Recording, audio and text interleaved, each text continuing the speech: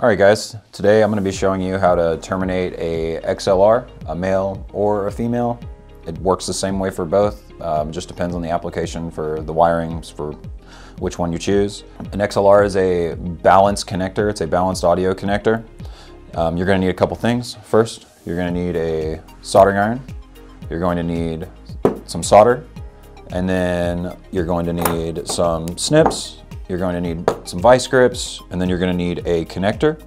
The connectors all come in a bag like this. This is a male. What you're going to need out of the connector is, or out of the bag, it comes in 4 parts. You have a bushing. This is a insert, a housing, chuck, there you go. Bushing, chuck, insert, housing. Honestly, I didn't know that until about 10 minutes ago. So I've done it for so long, it's like second nature at this point. The first thing you do if you're gonna be soldering anything is you need a hot soldering iron, and that takes time. So to be efficient with our time, I'm gonna plug in the soldering iron, boom. And then now we just gotta make sure that our soldering iron is somewhere that won't burn a hole in whatever it's on top of. I'd hate to replace somebody's carpet or conference table because you put a big burn mark on it. The next thing we're gonna need to do in this process is we need to prepare our cable. Now, this is a raw piece of cable. I have both ends in my hands, but when I'm terminating something like this in the field in a rack, I'm not always gonna have access to both ends. So don't forget to put this part onto the cable first. So just imagine you don't have access to the other side of the cable. You are going to need this on the cable before you solder. So we can prep this side of the cable now that we have our bushing on. Cut back maybe like 1.5 inches or so. You score the wire and then you break it off just like so. Let's see, and then I'm going to cut out this fabric. Don't need that. We're gonna pull our shield to the side and I'm gonna cut off this jacket, this internal jacket here, like so. Just pull it all off. All right, I don't need the white and the green. So I'm gonna peel all this back and trim that off. And I'm gonna add that to my trash pile, just to stay clean. It's important to stay clean on a job site. Don't want wire clippings everywhere. All right, so we're gonna trim these back about, I don't know, 1/8 of an inch to 1/4 of an inch, something like that. Add to our trash pile, something like that. Add to our trash pile, no big deal. All right, and then you have, this side is prepped. We're gonna leave that on just like that. Now you also have the insert, and this is where all the soldering is gonna take place, is in the insert. On an XLR, you have, I don't know if it comes through on here, but if you look at a connector, it always has 1, 2, 3. So it is 1, 2, and 3, which is our ground, our positive, and our negative. Regardless of the sex of the XLR connector, 1, 2, 3 is ground, positive, negative. At Taurus, we like to standardize it where we use the shield, the red, and the black on our connectors. So the vice grips, it works like another set of hands for you, so you can't burn yourself too easily. And effectively what you do is you just grab onto that. You don't want it as tight as it'll go. We're not trying to really squeeze it. We're just trying to hold it, right? I just want something that'll hold it like that so I can use my soldering iron on this. So let's see, I'm gonna pull off some solder. I'm gonna place this back. Now, our soldering iron should be hot by now, but we can test that by taking our solder and just tapping our hot spot. You can see a little smoke, see a little solder, you know you're good to go.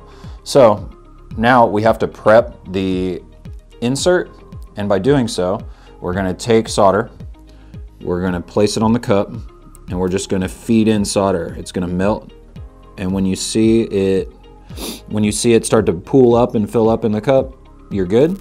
You just wanna make sure that cup has plenty in there. There you go, boom, boom, boom. Easy enough, just like that. Feed it right on in.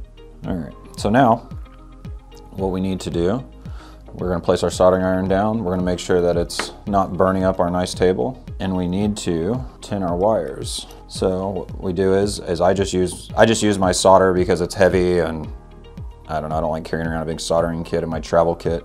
So we're gonna tin the ends of these wires. It makes it easier to slide into the insert. So effectively, you're gonna go like this. paint a little bit of that solder on. You want just enough that it's not globbed up on the end. Really you just want to cover it and make sure that the conductor is fully covered in solder. Like that. And we're going to do the same thing with the ground. There you go. We'll do that on the vice grips. I just, again, don't want to put it on anybody's nice table. So I'm going to hold this, I'm going to put the vice grips with our insert up here, and I'm going to make sure that I am terminating shield red, black, 1, 2, 3, or ground, positive, negative.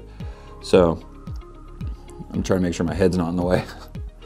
Let's see, this is going to go into our ground, heat it up, slide it in, let go, make sure that it cools off and solidifies.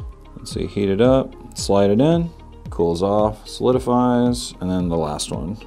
You can see that the wire like slides in. You just want to be able to make sure that it's setting inside that cup. You don't want it just smashed to the outside of the cup. That's no bueno. All right, so now our insert is terminated. We can put our vice grips to the side.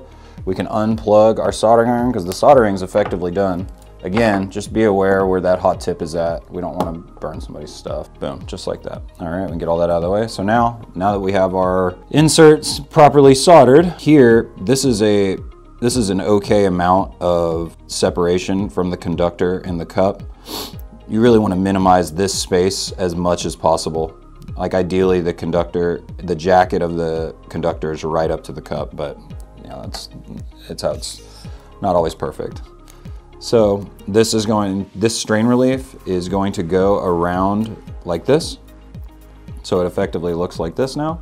You'll also notice that the jacket, when this squeezes on the wiring, the jacket is going to be held. Let's see, we're going to take that and we're going to place it into the housing and push forward. And if you look in here, you'll see that there's no space between the insert and the housing. Now you're just going to take the bushing, slide the bushing all the way up, and you're just going to rotate it. It's going to make a little clicking sound, twist until it's difficult, and that's how you make an XLR. Man, that's so good. I'd put that in the back of my truck.